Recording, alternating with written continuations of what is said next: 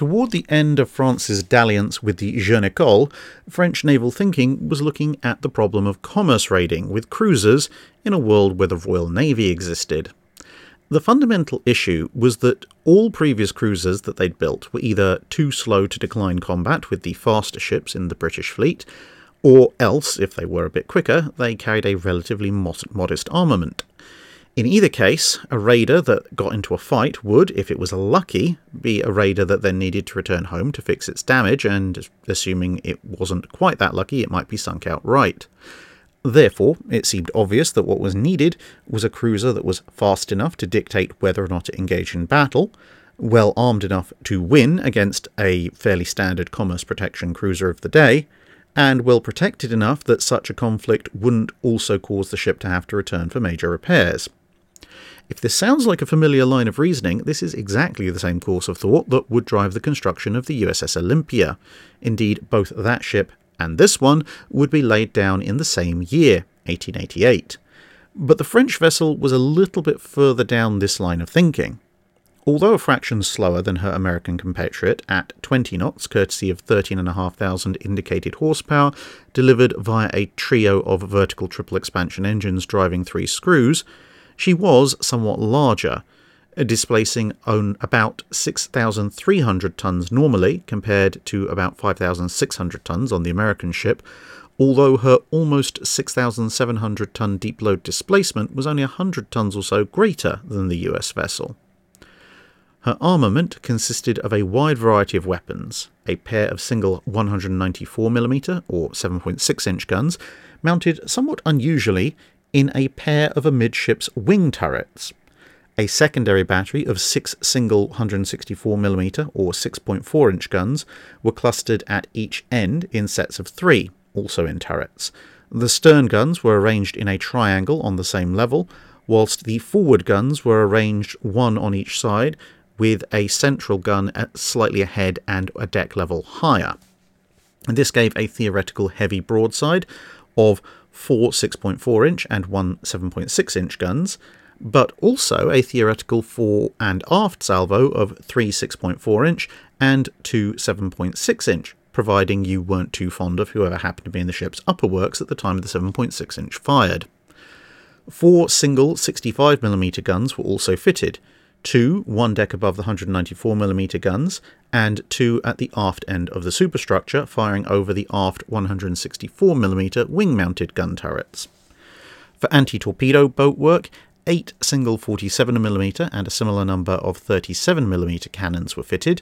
The 47mm were in sets of 4 on the 2 large masts fighting platforms, whilst the 37mm were mounted in 2 pairs at the top of the masts, with 4 more on the forward superstructure. This would later be altered in favour of more 47mm and fewer 37mm weapons. Finally, there were 4 17.7-inch or 450mm torpedo launchers. These were originally going to be in fixed above-water tubes, but were replaced mid-construction with 4 single pivoting launchers, which were mounted behind doors 1 deck down from the heavy guns, with 2 launchers per side.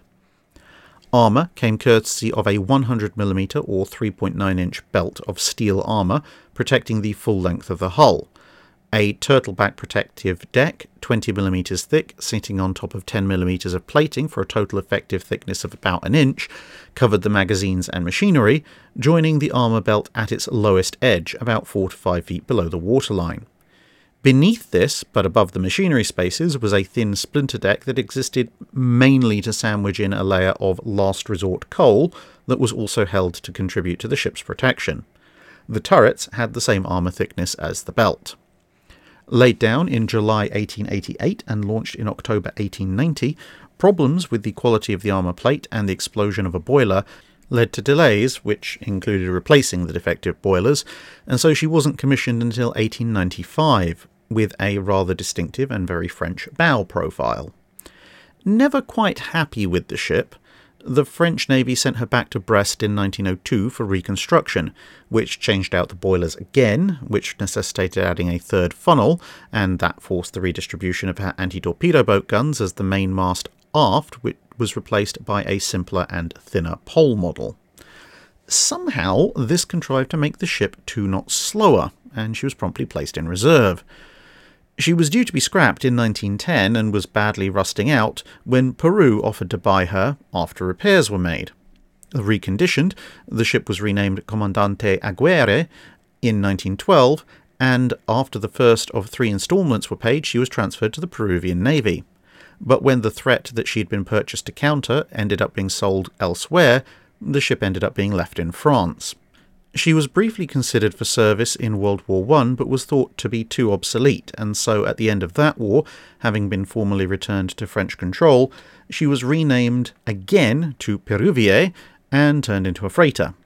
After extensive remodelling, she sailed in her new role as a collier in 1920, but a combination of engine breakdowns and fires in her hold meant that this would also be her last mercantile voyage, the ship being towed back to Antwerp and sold in 1923 for final scrapping. However troubled her life was, her legacy as one of, if not the first modern armoured cruiser would be incredibly important, given how many armoured cruisers would subsequently be built and just where that line eventually led.